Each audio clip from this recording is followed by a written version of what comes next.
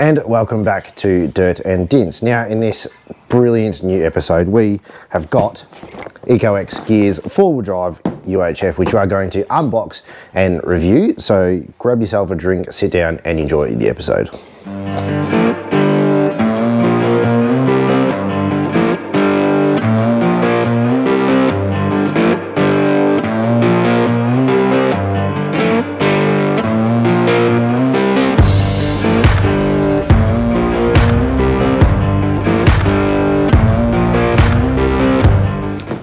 Alrighty, so as we said before, we have got Ecoxgear's UHF 4-wheel drive pack, which we're going to unbox. So let's open her up and have a look what we've got inside first. So welcome to the Dirt and Dints bench, where we are going to unbox this new UHF. So this is a vehicle mounted UHF. It is very much a remote controlled one. Obviously everything is on the handset. So let's have a look what we've got in the box. So we've got our instruction manual, which we probably do need later on in the track. We've got our hand unit, which obviously, as you can see, has got all the main functions and the buttons, which we'll zoom in and have a look anyway in a second. We've got the main unit, or the brains of the unit really, in the box here. Let's have a look. We have some pass-through cables, which obviously allow us to plug in the head unit to the main box, power box, whatever you want to call it. We've got the power cable, and we've also got a pass-through port. What else we got in here?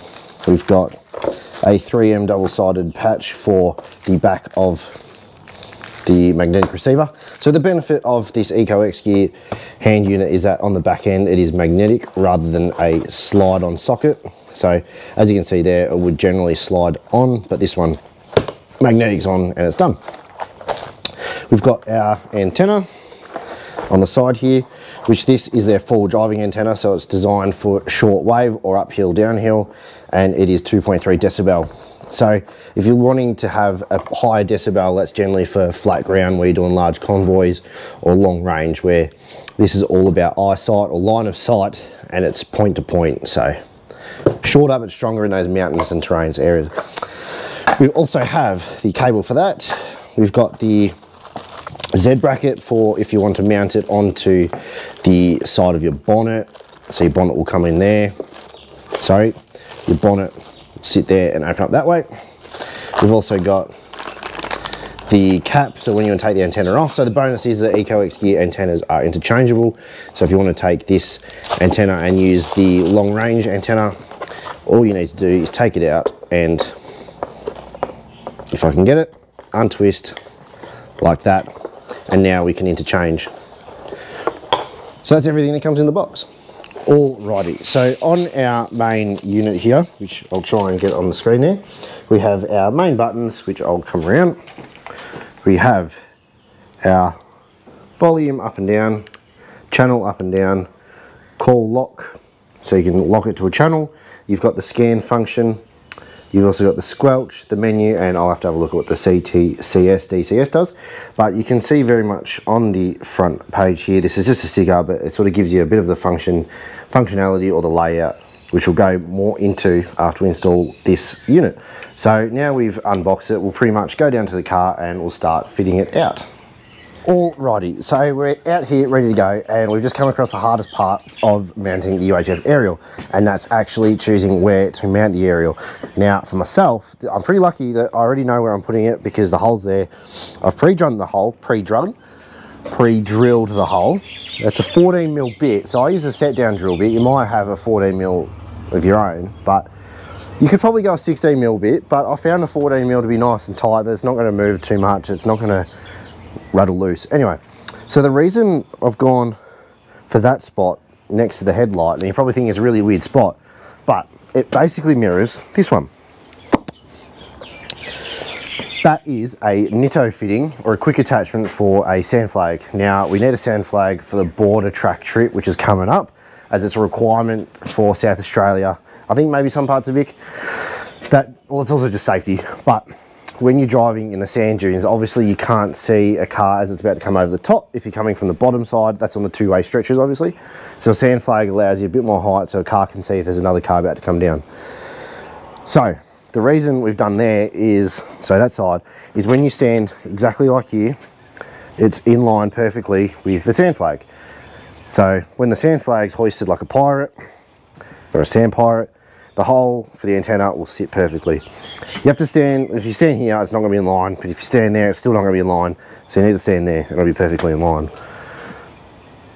Anyway, I'm going to go fit this in, and I'll show you what it looks like once it's all fitted. Alright, so it's been a couple of days since I last filmed anything, but what I have done is I've fitted the aerial that's all wired in through the engine bay. I'll show you where it's popped out. I've just popped it through the firewall, and that's now currently sitting on the floor here, ready to go. So this next step is I'm going to look at taking out the amplifier for the old UHF under the seat here, which we don't need because we're not using that UHF anymore. So that can probably come out. The hardest part next is trying to work out where to put that control unit. I've got plenty of cable, so putting it anywhere is not generally going to be too much of an issue. I'm going to maybe even fit it underneath the center console and then pass the cables through with all the ports and stuff. But it's just going to be a trial and error. It's also where I can get the power from too. That's the other one, but I'm pretty sure I should be able to piggyback the power off that amp unit because that would have obviously plugged in somewhere, so I might be able to use existing plugs. I'll probably have to strip that wire and sort of solder on the new ones, because the new ones come with, I don't know if there's, there might be that one, come with inline fuses, glass fuse. I'd prefer to use that rather than just hardwired in, just in case something goes wrong down the road. I mean, with my wiring, that's generally a possibility. So that's the next step, is trying to work out where to put the control unit. So yeah, so they've got the end strip there ready to go, and that's obviously that plugs into the back of the control unit, but they've got that inline fuse, which is going to be the important thing to get in there, just in case something does blow, we don't blow the car. I mean, it's pre-ECU, so it doesn't have an ECU to worry about blowing, but it's got other electronics, so, and fire no good. Unless you're trying to cook something or heat yourself up, fire no good. Anyway, that's the plan. I'm going to go find a spot to mount this control unit, and I'll show you where I put it. Alrighty, so I've just realised before I mount the unit is that I needed to mount the handpiece. So, spin the camera up. I've just gone and put the handpiece just there, which in relation to the steering wheel is pretty much next to it. Now, the reason I've done it there is because obviously it's easy for me to reach, it's out of the way there, blah, blah, blah, blah. So the reason I'm talking about this now is because it's probably a good idea to decide where your handpiece is going to go. So that you do get a lot of pass-through cable or data cable, extension cable for it, but it's good to mount it where you want it to end up, and then you can adjust your control unit mounting to accordance. So what I'm thinking of doing is I've got this pass-through port there, which I'm thinking I might mount just under there somewhere, so it's easy to disconnect, probably just hard to see there, but it's just down the side there, so probably a bit of double side tape just to the side of that, and then I'll run the cable up and under, and it will pretty much go through there under the center console, and then I'm gonna generally just probably put it under the passenger seat like the existing UHF amplifier was. It's out of the way, it's not going to be interfering with anything. I think it's going to be the best bet, and I know for a fact that the antenna cable will reach, the power cable will reach, everything will reach, so it's going to be my best spot. So now I've done that hand unit, I'm going to go and double-sided tape with some 3M tape that pass-through port to the side of the box there, because I don't really adjust my seats, I don't need to stress too much, and even if I do adjust my seat, it'll be low enough that it'll slide over the top. So I'll do that, and then we'll 3M tape or double-sided tape the control unit under the seat. I think there's some Velcro left over from the old amp, I'm not too sure, but I'd just rather use my new stuff, make sure it doesn't move anywhere, and that should be it. So we're not getting too far away from finishing the installs. We've just basically got to do the control module under the seat, power, which will cut and join, and install this pass-through cable. So very, very close. I'll go and do all that, and I'll show you what it looks like when it's all done. Alrighty, so it's the afternoon time and we've got the radio all installed. So we'll go and show you what it looks like. So the unit's all in, probably a bit hard to see, but here it is sitting there. So the tape actually fell off, so I went and screwed it in, but the magnetic thing works bloody well. That runs all the way down to here, where the pass-through cable sits just there, which then runs on the mess on the floor, comes under the seat, and the box just sort of sits just there pretty much. So all that wiring's done. The power I just grabbed off the existing power and just used some it's like a solderable heat shrink. When you join it, you can heat it up and then it joins it all. It's good stuff. I'm not very good at soldering, so it works brilliantly for me. So that's all in, and then obviously just to power it on,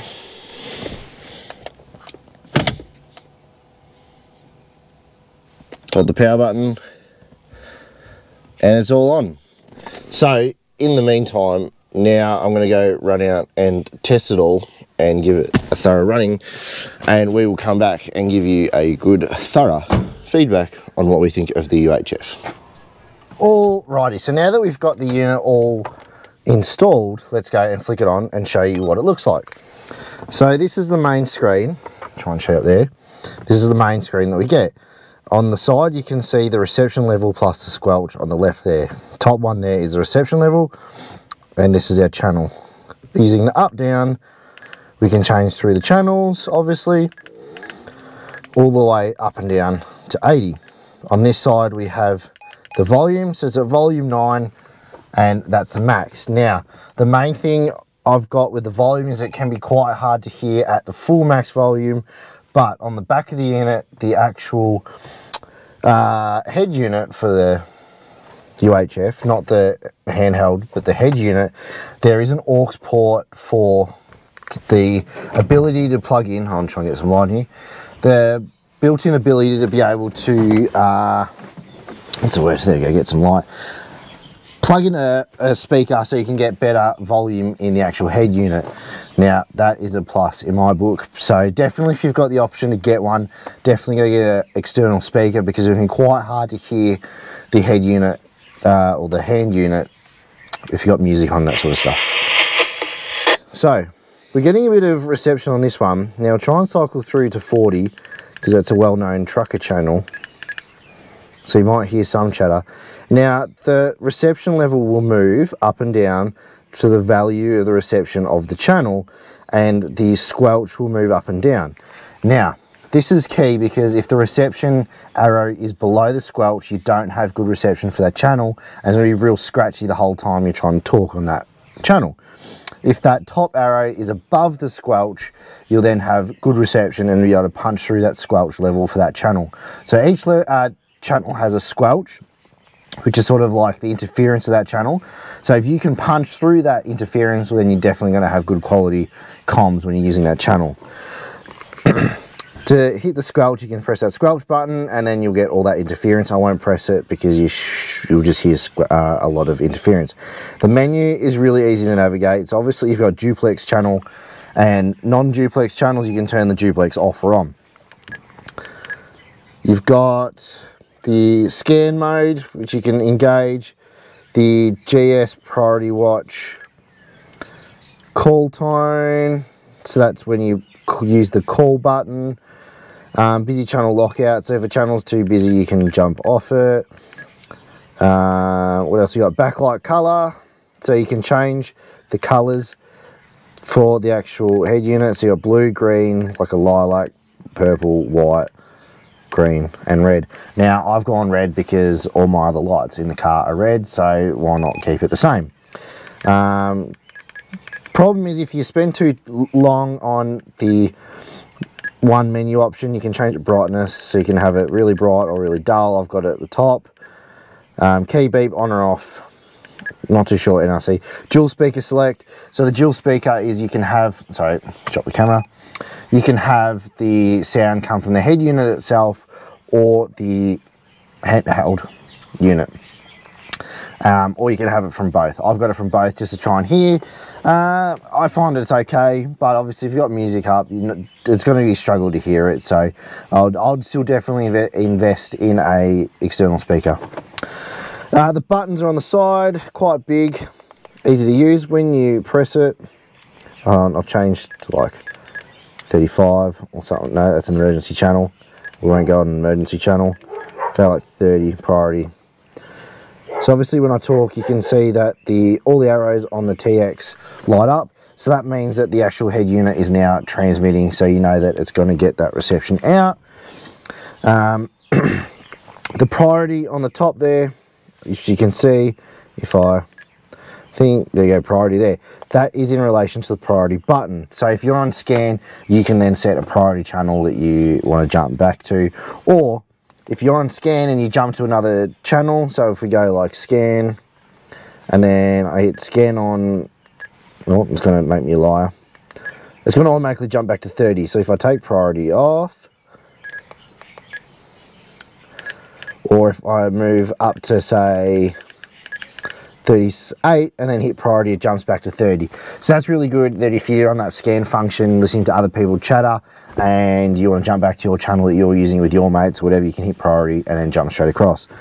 The last button to sort of really take notice of is the emergency button. That emergency button will either take you to channel 5 or channel 35 and then cancel. So channel 5 and 35 is emergency channel only, so try not to use that as your like general conversating channel when you are out on the road. So that's the actual head unit function. So we'll jump out, jump back in the shed, and we'll have a chat about the options that these UHFs come with, which some of them are bloody brilliant. Alrighty, so I'm back in the shed now. I've gone and pulled out the manual, the instruction manual, so the lights are flickering because they're LED on the camera. But the brilliant thing that Ecoxgear has gone and done, just sit down in your seat, is that when you go and purchase this unit, that the instruction manuals are so well done that it actually, just try and set the camera back up, they encompass everything on that instruction manual. So they go through everything that the unit can do. On that manual, it talks about all the stuff we just spoke about, each different button, the functions of the actual machine. It's got everything. Also, on the manual, it goes through a list of channels. So you can see there, channel 5 is an emergency and channel 35 is an emergency. Then it tells you that obviously commonly used channels, channel 10 for four-wheel drive, caravans use 18, 29 for road safety, channel 40 for truckies Australia-wide. Why is that important? Because it goes and gives you from the box that really easy to understand and really makes it like easy to use, that you can pull it out of the box, install it and start using it straight away. You don't have to be a wizard with this sort of stuff. So they've really taken into consideration the average person using their equipment basically. The other good thing on these machines is in the instruction manual it also talks about duplex mode. Duplex mode is the ability to use a channel off repeater so you can get better reception. Some channels are set to duplex, some aren't, so not all are compatible. You'll have to check through on that list of channels to make sure that you're using a duplex channel.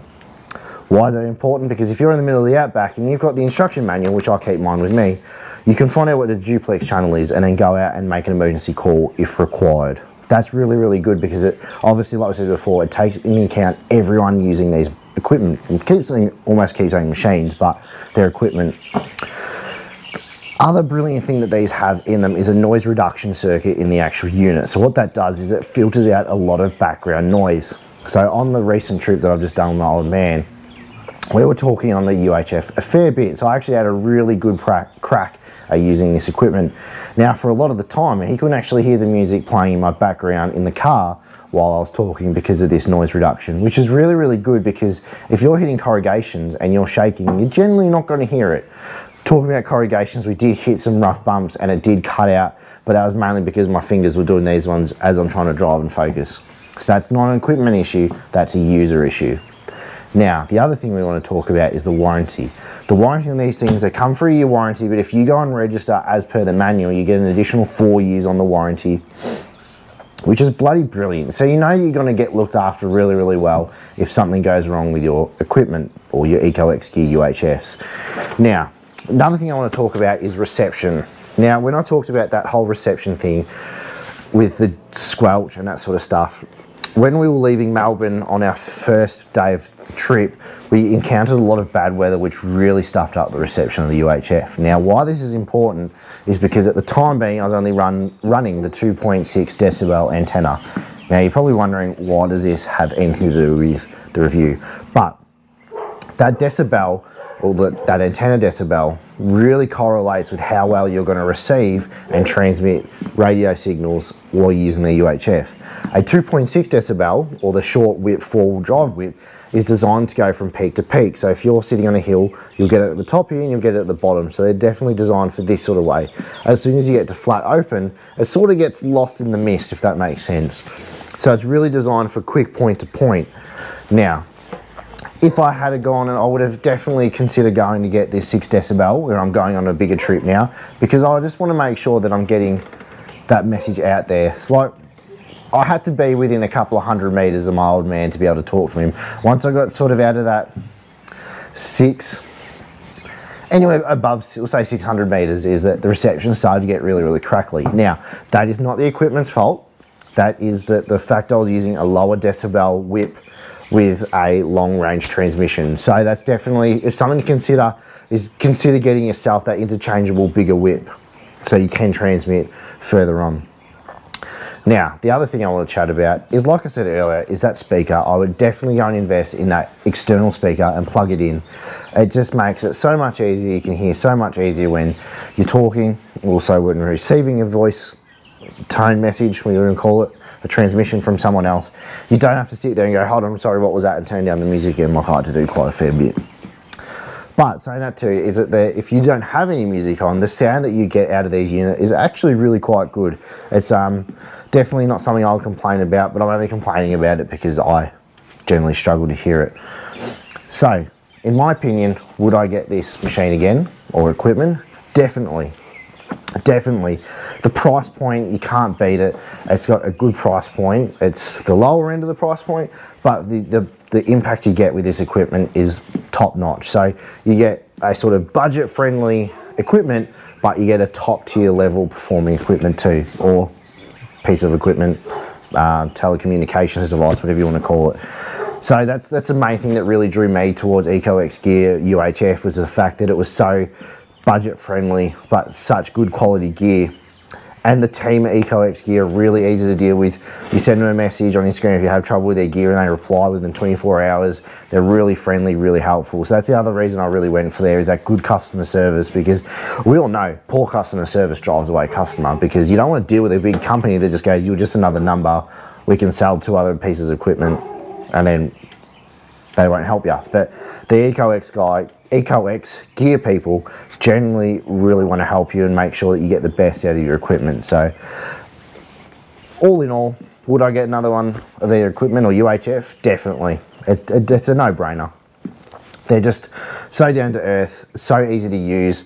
Just pull it out of the box, everything's there ready to go. The instruction manuals are so comprehensive that you can do it within a day like we did, and you can just start using it. Like, it's not complicated about having to run different cables everywhere and different plugins and too many functions. It's definitely less is more with these bits of equipment, because it's not crowded handset, it's not hard to use, it's not overly complicated to start using. So I would definitely go get another one, and I hope that you enjoy it too if you go out and decide to get your own one, because I would definitely rate these 10 out of 10.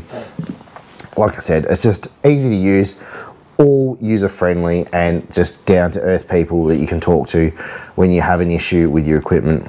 So with that saying, that's the end of our feedback on the Ecoxgear. So hopefully you go get your own one and you can just enjoy getting out, talking to people on the road like we have too. Alrighty, so with that wrapping up, we are going to call that episode here. We hope you enjoyed that install and review of the Ecoxgear UHF.